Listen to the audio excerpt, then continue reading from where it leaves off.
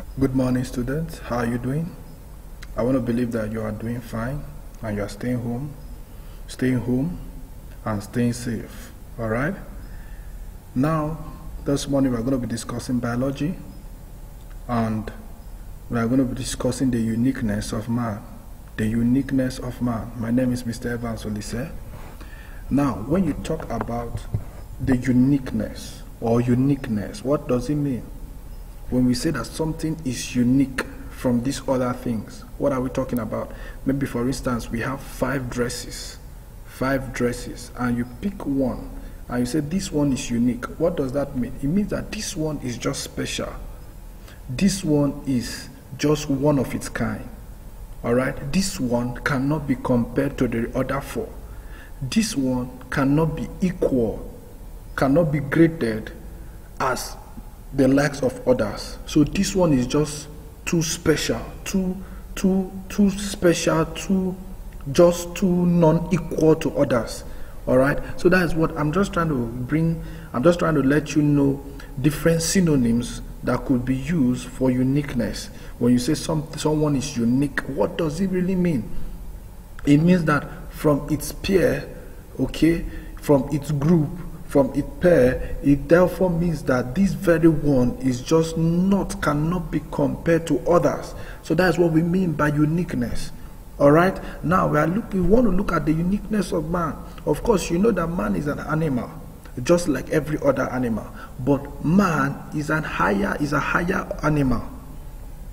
Okay, is a higher animal. All right, is a higher mammal. So we want to look at what makes man different, in as much that it is also an animal. What makes it different from other animals? What makes it unique? What makes it special from other animals? Okay, why is it not graded as equal to other animals? Why can't it be compared to other animals, since it is also an animal? Okay, so that is what we want to look at now. All right. Specific objective says at the end of this lesson you should be able to define uniqueness, state the characteristics of the uniqueness of man compared to other animals. All right, that's what I just said. We want to look at why man is different from other animals. So fine, uniqueness. What is uniqueness? The state of being the only one of its kind, being peculiar, unequal, and unmatched. Remember, I gave the explanation before we even looked into the specific objective.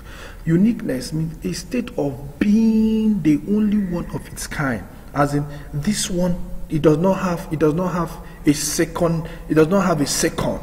All right. So it is too unique. It cannot be compared to these other ones. It is the only one of its kind. As in, what we are trying to say is that of that very kind, you cannot have two of it. Do you understand it? So that is what we are trying to talk about here. Of that very species, of that very kind, you can't have two of it. You can't find it anywhere. This one is just one and only of its kind. That's what we are talking about. So that is the meaning of uniqueness, being peculiar. Oh, come. It is just non-equal. It cannot be matched with the other ones. That's the meaning of uniqueness. Okay? And we are looking at the characteristics of the uniqueness of man. Number one. Now, these are some of the features or characters that makes man unique and special from other animals. Number one, reasoning. 2, problem solving. 3, long childhood. 4, speech. 5, ability to walk upright. 6, ability to wear clothes. There are so many others which I even gave you as an assignment at the end of this lesson, and you are going to forward it to my WhatsApp number. I believe that you guys have my WhatsApp number by now because I've given other assignments before now. Okay, so these are some of the characteristics that makes a man unique compared to other classes of animals.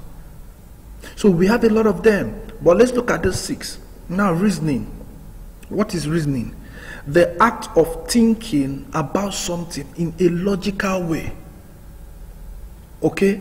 The act of thinking about something in a logical way. Okay, high reasoning. We're just trying to say high thinking. Okay, high thinking, high level of thinking. Are you with me? How to think out, as in how to break forth through some stuffs. That is reasoning. Take for instance you maybe there is where you live, there is the ground is somehow slopey that when rain falls there's kind of flood, okay, that blocks the entrance to your home. And now you begin to reason, you begin to sit down and you begin to carve some mechanism that will be able, that you can create, all right, that you can come up with, all right, that can bridge this problem. You begin to think, you start thinking creatively, all right. So creative thinking, critical thinking, that's reasoning. Animals don't do that, all right.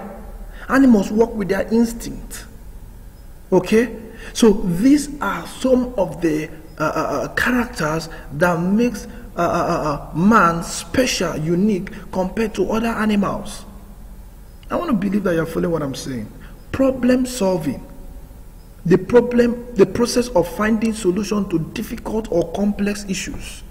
I just talked about erosion, where the place is flooded, water is flooded, and you cannot have access to your house. And you began to sit and you began to come up with creative ideas on how to channel this water to channel this water to another location so that it won't just dump in front of your house.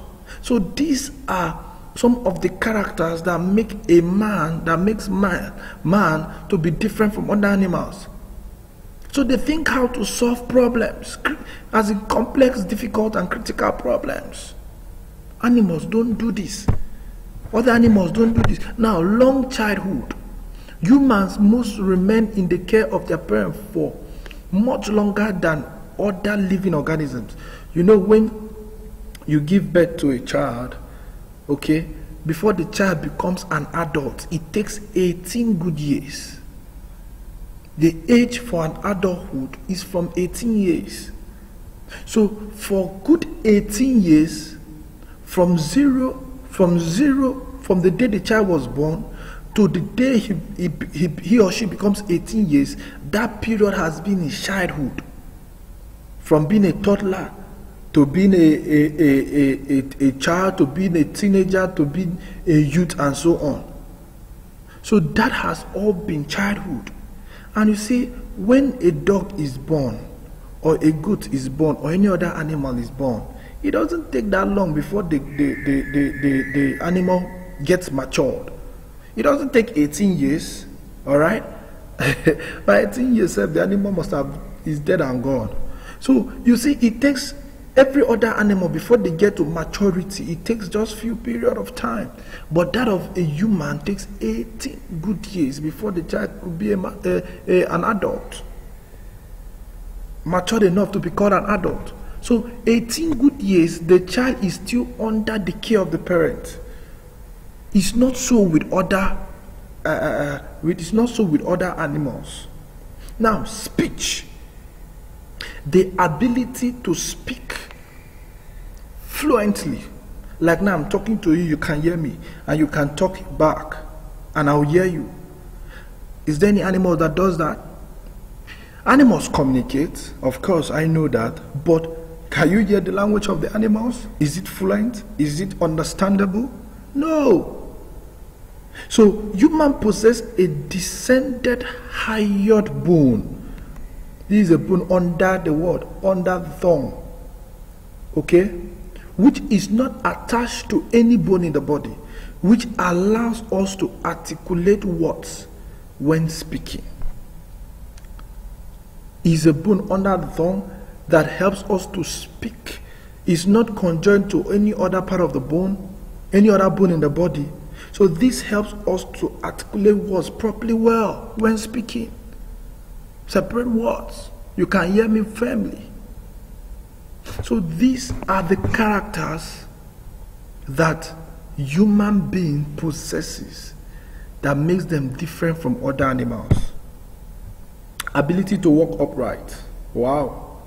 Now, get it straight. Not ability to stand upright. There are some other animals that could stand upright, other primates. Okay? But man or human is the only animal that could walk upright. Humans are unique from other primates in walking upright. Clothing. Humans are the only animals that wear clothes, which makes them unique. That wear clothes, which makes them unique. Which animal wears clothes? Which other does goods clothes? Dog? Do they wear clothes? But a human is the only animal that wears clothes. You can see I'm putting on a cloth. You are putting on a cloth. You are not naked like every other animal created, born naked. And that is how it continues its lifetime. Okay? So these are some of the characters that makes man special, unique, non-compared, non-equal, not matched to any other organism.